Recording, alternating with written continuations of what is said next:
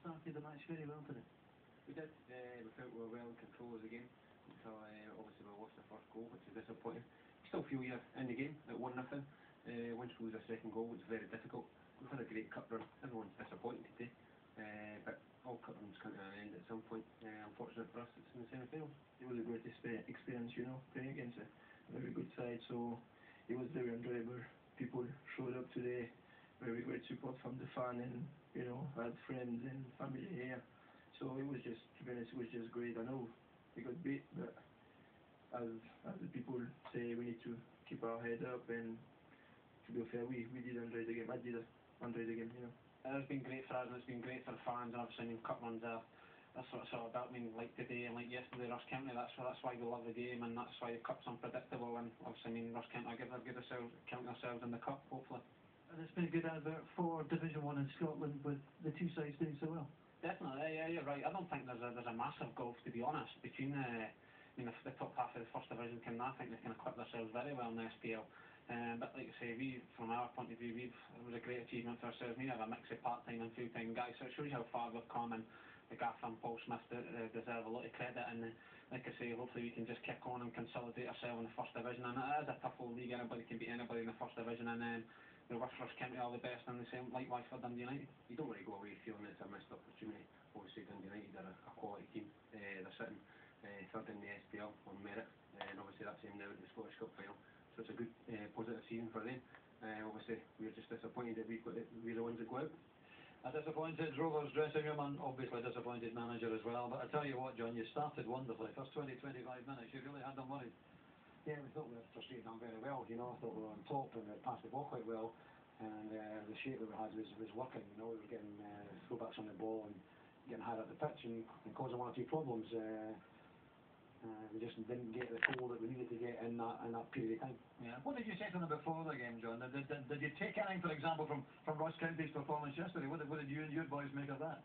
Yeah, well, I mean, obviously, we were delighted for Ross County first and foremost to be a fellow first division club, and you know, we know the management team and you know, a lot of the guys here, and very respect them very, very well. So we're delighted with that, and obviously there's things you're going to say in your pre-match build-up that to give ourselves belief that we can do it, you know.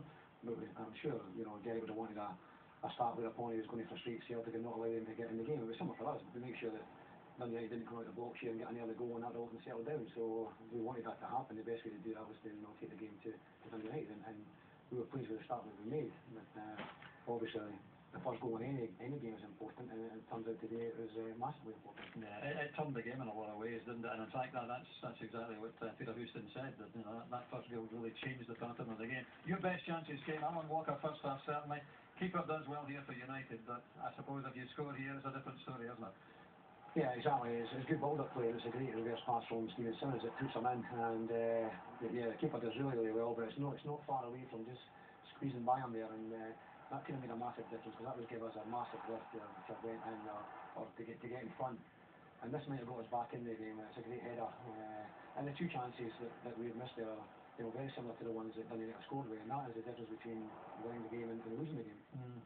So there's obviously disappointment today. There's no cup final to look forward to, but you can't afford to sit back and think about it, because you've got an awful lot of league games left, and important ones too. Very much so, yeah. You know, we've got 34 points. We're hoping that we can get another couple of wins now at the end of the season to get 40 points. I think that would certainly make us safe in the first division. Not easy to do that. We've got Adrian Wednesday night. It'll be a tough game, but you know, we have to not feel too down about ourselves. We need to get, you know, achieve an awful lot this season. So we've got to get the heads up and be ready for that game. Kenny Black's team's always happy to play against. So we must secure first division football and look to build on the experiences that we've gained in the Scottish Cup, and our players can all get better from playing against teams like Dundee United and players that Dundee United have got. Yeah, well, that's what I was going to ask you, Joe. What do you take from this cup run? You've won a lot of friends. You've had some fantastic victories, obviously. What do the club as a whole and your players take out of it? Hopefully a lot of confidence that we can maybe repeat this, you know. For some of the lads, who knows, you know, you're always on this as it might be your last chance, but why can't we do it next season? Why can't we have another good cup run? We've done it this year. I'm sure it gives us great desire to do it again. So we learn from it, you know. We've got a lot of young players out there in the park today as well who can gain from that experience and develop and become better players. John, congratulations and get into this semi-final. Commiserations and good luck for the rest of the season as well. Thank you.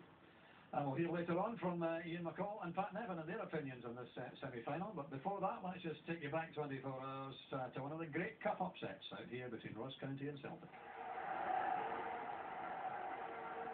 McGlynn header. Chases after it. There we go, quick up.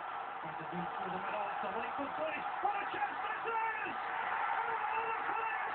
From Stephen Craig, Ross County take the lead at hand and back. The players simply deserved it. As it was, it's still Raithy.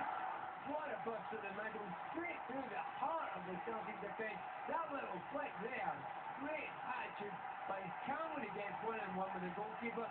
That's what a lot of players aren't. They usually blast it, have a lash with the left foot, catches with the right foot, big gap there, great break, great goal, thoroughly well deserved. Semi-final for the last 10 seasons. They've won them all, but they're in trouble now. As McGiddy sends it across. Sergio Samaras! Hits the post! He should have scored! Can't believe it. Really jammed Joseph, I should have said that.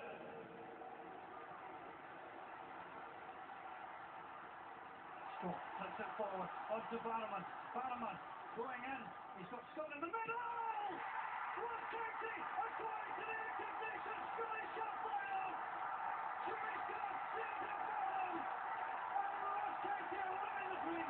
What a great player there. I thought he ran out of gas, but he got it there. And look, all the way through this game, midfielders have been getting up, busting their guts to get into that area to support them with their lone striker. And it's paid off for them. Stephen, many congratulations, sir. Good does this feel? It's one of the days that I'll never forget in my life. For County to come to hand in the Scottish Cup semi-final and beat 1-0 from 2-0, it's make believe stuff, fairy tale. Come the Scottish Cup final, it's 11 v 11. We showed today that we beat the big guns, so hopefully we can go there, put on a performance and win the Scottish Cup. And look at these fans behind us, Michael. It must mean just so much to them. Absolutely incredible, absolutely brilliant. Got my mum, my girlfriend and all that there as well, so it's absolutely brilliant.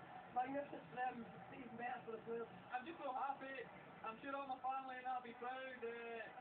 Especially my partner, Andrew. I think he's a Rangers fan, so I think he'll be delighted.